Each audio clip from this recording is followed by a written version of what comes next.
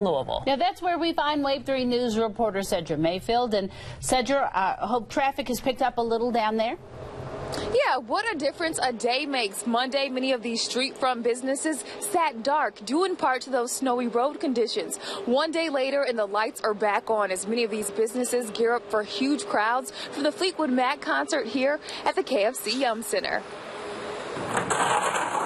If all this snow had you down in the frosty dumps Monday, you may have learned the hard way not even retail therapy, nor a home-delivered slice of warm, cheesy goodness could provide a quick fix. Everything from the malls and movies. We believe in the safety of our people. To pizza delivery and dine-in restaurants. Closed up shop after snow-covered roads rendered travel treacherous. Pretty bad.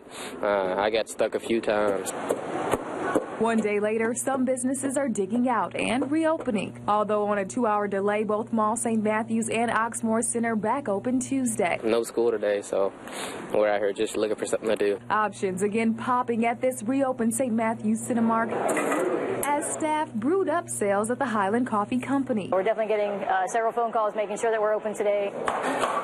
People are starting to come in as they're digging their way out, so we're looking better as we go. Not all businesses back up and running. Locked doors and signs will still greet you at many downtown attractions, including the Kentucky Science Center. For Bellarmine University student Joe Cox, even slim pickings are better than none. I just needed to get out. This snow day trip to the coffee house, a much-needed cabin fever reliever. It was still hard to get out of my neighborhood, but I was tired of being stuck at home. While the adventurous are taking advantage of the weather, Go snowboard, have fun, do something fun, don't just sit in the house. those opting to continue staying in when it comes to staying stuffed are also better off than before. We are making deliveries.